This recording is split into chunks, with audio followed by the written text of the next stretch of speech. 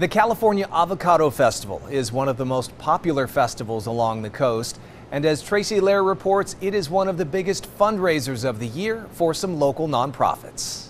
While riders at the top of the Ferris wheel saw the crowd at the 37th California Avocado Festival, organizers saw a success.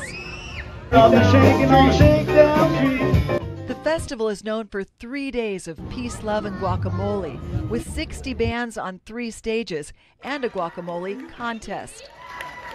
All of the proceeds benefit Future Farmers of America and the Carpinteria Education Foundation. 98, almost 4 pounds of avocado. Yeah, we had 3 huge avocados. One of them went for over $300, and another lovely gentleman donated $500 to the FFA, so that was a great auction and fundraiser for them. And this is an after-school program so they can learn farming at the essentials, at the very basics. More than a dozen nonprofits, including the Lions Club, boosters, and high school cheerleaders, raise money running food booths. Ice cream and guacamole. And chips? Yeah. The winner of the Best Guacamole presentation said nonprofits need support.